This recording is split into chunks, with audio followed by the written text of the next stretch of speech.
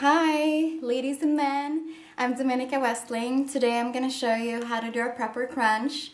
I'm going to show you 3 different crunches / sit-ups and how to do them with good form.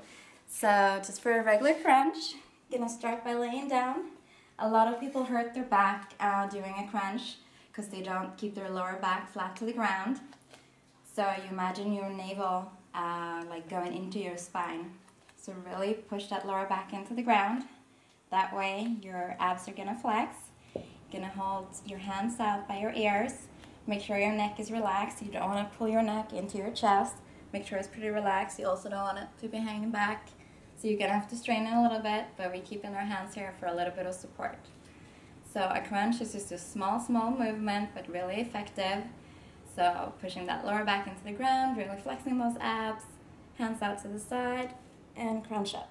You see here I'm shaking. That's how I'm really engaging all my core muscles, really pushing that belly button into my spine, down into the ground. If you see here, there's no space under my back. No space, can't get my hand in here.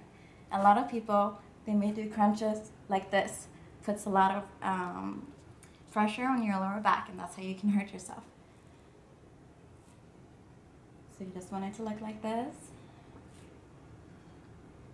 And breathe out on the way out.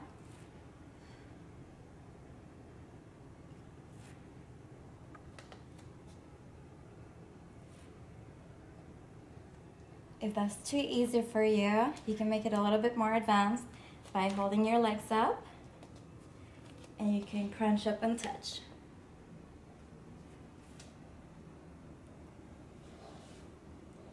This makes it a little bit harder.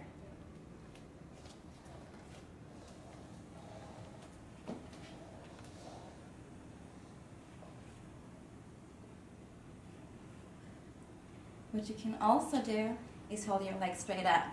Here it's super important that your lower back's into the ground. So you don't want to put too much strain on it. So lower back into the ground, legs up, and crunch up.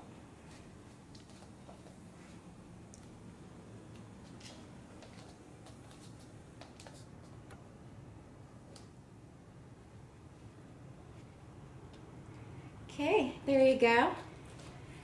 3 crunches.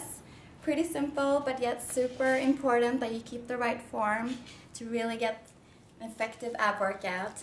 I hope you like it, and please like below if you haven't, and also subscribe, and I'll see you next time.